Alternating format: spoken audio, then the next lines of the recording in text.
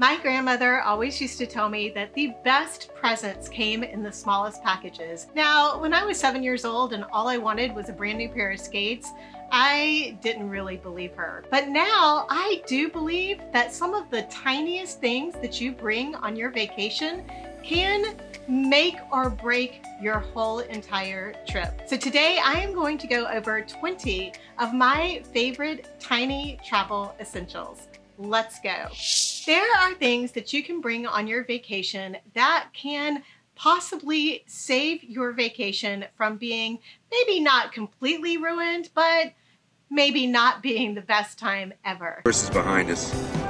When I say tiny, most of these items will fit in the palm of my hand. There are a few that are more the size of my hand, but most of them are smaller than the palm of my hand. And we're gonna start off with the one that I regret the most not bringing on this last trip I went on to Mexico, and that is packets of emergency. Usually I pack at least one packet per day, and I take it every day while I'm traveling. Well, I totally forgot to pack them this time, and I am paying for it. I've had a cold that you can probably hear in my voice. I'm trying not to cough on camera. I've got my tea here, hopefully keep the cough at bay.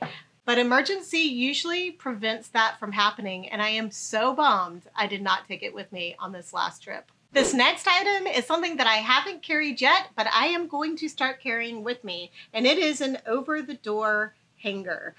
Out of the 8 to 10 bathrooms I went to in the airports between here in Mexico and coming back from Mexico, I think one of the bathrooms actually had a functioning hook on the back of the door and otherwise had no other place to put your personal item bag. I am going to just start throwing this in my personal item bag and having it with me so that I can throw it on the back of any door that I go in to use the bathroom. Because if you end up checking your carry-on bags, your roller bag, you don't have a place to really set your purse or your personal item bag. This does not take up a lot of space, and they're really inexpensive. This next item is a TSA approved lock. Having a TSA approved lock, whether you use it on your luggage or not, is just nice to have in case you decide there is a reason that you want to lock something up. Perhaps you are one of those intrepid adventurer women like myself, and you like to stay in some hostels. Having a little lock around that you can use on a locker, or perhaps you go on a tour where you can put your items in a locker. Having a lock with you just gives you that added sense of having some security when you want to put your valuables away. This next item has saved my butt a couple of times, especially when I go somewhere where I'm doing a lot of walking. No matter how many times you might have worn a pair of shoes before you go on a trip, there's always the possibility that circumstances like sweat and temperature and all these other things can cause you to end up getting blisters. Having some medicated blister pads of different sizes to take with you is always a good call. I have talked before on my channel about replacing your disposable makeup remover wipes with taking microfiber pads with you on your trip. These are great for saving space, but also saving the planet. And although this might not be a, save your vacation item, it is something that you could do great for Mother Earth. This next item is something that I use quite often, and I did use on this last vacation. I don't have a lot of racer back bras, but I do like to wear a lot of tank tops, and especially kind of a racer back style tank top, sort of like what I have on today. These little clip items, I guess they're bra clips, but there's no like actual clipping. You put the bra strap on either side of these little extenders here, and then you can slide that up and down your back depending on where the shoulder straps are for the bra or for the top that you are wearing, so that you can make sure that you get it in the right spot. These things are awesome, and they come in a bag of black, white, and beige ones in a variety of different styles, so you can kind of mix it up. And I want to say the bag that I got had at least 10 or 15 of these in them, and they're not very expensive. This is one of those items that I think would be key to have in your packing gear, especially when you're packing for spring and summer vacations. This one's going to seem pretty straightforward, but I can't tell you the number of times that I've ended up on a plane without having any chapstick, especially having chapstick that has some SPF in it. I, of course, love Burt's Bees chapsticks, but I have a variety of different chapsticks that I carry around as well. I'm now making sure that I have chapstick in my personal item bag and my carry-on bag, just in case I forget to put it in one or the other, because I have gotten to places and not had any chapstick and ended up with the worst chapped lips by the end of the vacation. So always have a tube of chapstick with you. Next up are the Powerhouse Tools carabiners. I like to use this big one to attach my snack bag to my personal item bag. You can also use it to attach your personal item bag to your suitcase if you don't happen to have a trolley strap on your personal item bag. This little tiny Powerhouse carabiner, you can use this to hook the zippers on your personal item bag or your backpack or your day bag when you are out walking around to keep it secure from pickpockets. You can also use it to attach your Airbnb key to it if you want to attach the key on one end and then use the other end to attach inside of your day pack so you don't lose the key. And this little tiny thing can do a lot for you when you are out on vacation. You've seen this next item in a few of my videos, and I have loved using this traveling, and it's this collapsible water bottle. This gets to be the smallest water bottle that I have seen on the market, and it's so easy to use. You can unscrew the top and then you just pop it open and then fill it up, especially at the airport where they do have all of the free filling stations. It does come with a little handle, so if you want to hook it onto your personal item bag after you filled it up, you can do that. One thing that I do want to remind people of, when you are in the airplane and you've taken off and you have a full water bottle and you have a straw nozzle like this, you want to be careful when you open that once you are in air, because the water expands in here, and if you open this up too fast, it's going to come squirting out at either you or possibly the person sitting next to you. So what I try to remember to do is point it away towards like the back of the seat in front of me and then open the spout up so that it doesn't get me or the person next to me, or just kind of keep my hand over it as I'm opening the bottle. Otherwise, yeah, you don't want to give the person next to you a bath. That's just bad form.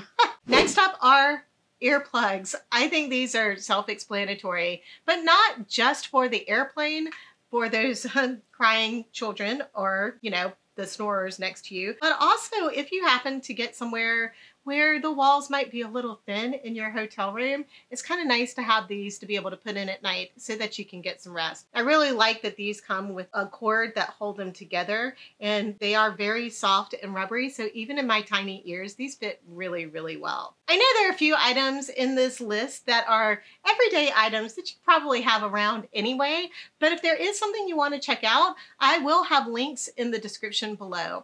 As I've mentioned before, to find the description, just look in the box for the words "show more," click on that, and it'll open up the whole box and you will see all the links there. This is something I talked about in my recent video about how to pack a toiletry bag more efficiently. And if you haven't seen that video yet, I'll put that in the description too. But that is to use a contact case to decant your 3.4 ounce liquids or bigger into for the time that you're going to be on your vacation. You don't need to take 3.4 ounces of moisturizer or makeup with you if you're only going to be gone like 3 to 5 days. Using a contact case can save you so much more room so that maybe you can actually fit in that sunscreen you really do need to bring 3.4 ounces of.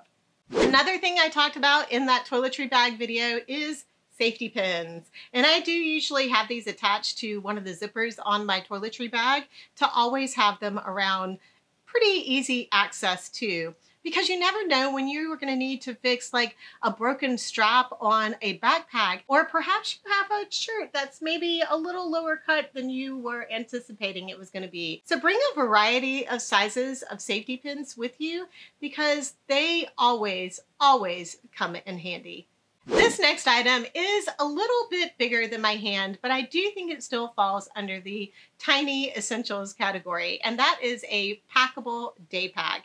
Having a little bag, either like this backpack that this one is, or a duffel bag or a shopping bag that you can use to go get groceries, or perhaps use on a day trip for a hike that you don't really want to take a purse on, or even just to have to bring extras back with you if you've done a little overbuying with your souvenirs. I always take an extra little day pack or tote bag with me when I travel. It doesn't take up much space, and boy, have I really needed it sometimes. This is another item I talk about quite often, and that is a tile or an AirTag for your luggage. After last year's chaos of lost luggage throughout the whole world, I think having something that you can tag your luggage with now is essential. And it doesn't matter where you're going, even having something in your luggage if you're on a road trip in case something gets stolen out of your car is a good idea too. I would recommend picking up a couple of these to have on hand to use in your luggage for your air travels as well as your road trips. These next two items I use to get a better night's sleep when I'm staying in hotels and Airbnbs. The first one are these little Post-it strips that I use to cover up those annoying lights in the rooms. You know what I'm talking about? Those blue lights and red lights that tend to light up the room once the light has been turned off. So you just use these to cover those lights off and then remove it when you leave. The other items are a couple of tiny binder clips, and I will use these to close the curtains because there's always that tiny little gap with the curtains. I don't know what it is, especially in hotels. It's like the curtains never really want to come together. So I will use these to clip the curtain together at like 2 spots so that it stays closed, especially for places where you might be where the sun comes up at like 4 o'clock in the morning in the summertime, and you're not quite ready to get up that early. Something that I try to remember to carry with me, and I don't always do a good job of having it with me, but I'm trying to be better, is a tiny little flashlight. So this one is one that is made to like clip onto a hat instead of a headlamp. I've talked about carrying a headlamp too, but headlamps are pretty big. This is a nice one. You can like use the clip that you would use to put on your hat. You could use it to put on a hat, you know, obviously, but you can also use it to just set that up on a counter, and that'll shine down if you're trying to read a book and you don't want to have all the lights on in a room. But I especially think that having a tiny flashlight is useful if you're going to a country where the electricity grid is maybe not as robust as ours is here. So they may tend to have electrical outages on a regular basis, and you don't want to run the battery down on your phone by using the flashlight on your phone. Having just a tiny little flashlight is a great idea. Also, if you're going somewhere where you want to rent bikes to use for the week,